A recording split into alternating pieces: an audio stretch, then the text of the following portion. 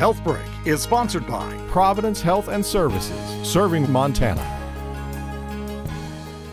Infusion Services at a hospital deliver treatments directly into a patient's bloodstream. Outpatient Infusion Department Nursing Supervisor Jamie Grallap explains who might need an infusion. The types of infusions that we do, we provide care for patients that require IV lines, or they have central lines that require antibiotics, iron, hydration, and many other treatments that require infusion therapies. For patients who do need infusions, it's very beneficial to be able to receive them close to home. Some infusions are short, 30 minutes, and then some can last up to 5 hours. Some of these patients need them on a daily basis, some are weekly, some are monthly, so they are needed quite often. We are located here, locally in Polson, so patients don't have to travel far to get the treatments that they need. Providence St. Patrick Hospital nurses from Missoula also join St. Joe's staff on Tuesdays to provide chemotherapy infusions for cancer patients in Polson. Our services are available Monday through Friday from 8 to 4 p.m. We do accommodate patients on the holidays and on the weekends if it is needed. We do have a flexible scheduling, so patients who work or have other commitments, they're able to come in when it's most convenient for them. It's a privilege to work with these patients and to get to know them and care for them